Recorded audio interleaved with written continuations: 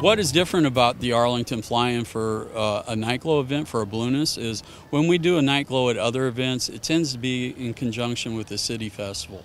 So you get general public there that doesn't have much knowledge about aviation, and they'll say, "Ooh, pretty," or "What's the fabric made of?"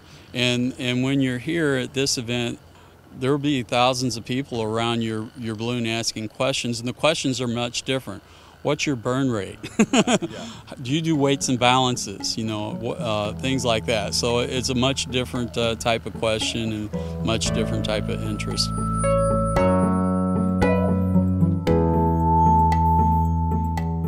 So at 9 o'clock, you'll see the balloonists start pulling out their equipment, and we're usually slow moving until we get the balloon equipment out, and then we start hurrying up our pace a little bit. So I'm looking forward to it. The weather looks good, and we have 5 balloons tonight for the night glow.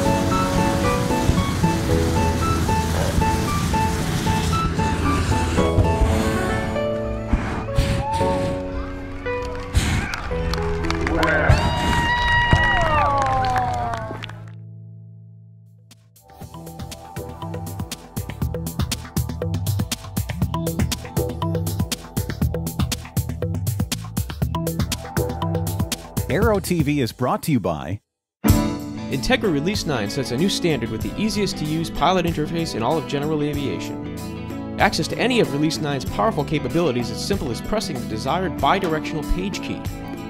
Pressing the same key in a desired direction navigates to the clearly labeled tabs with no more guessing as to what a given pilot input would do. Avidyne's Integra Release 9 is the next generation in fully integrated flight deck technology, and the easiest to use page and tab user interface is just one of the many benefits designed to make your flying easier and safer.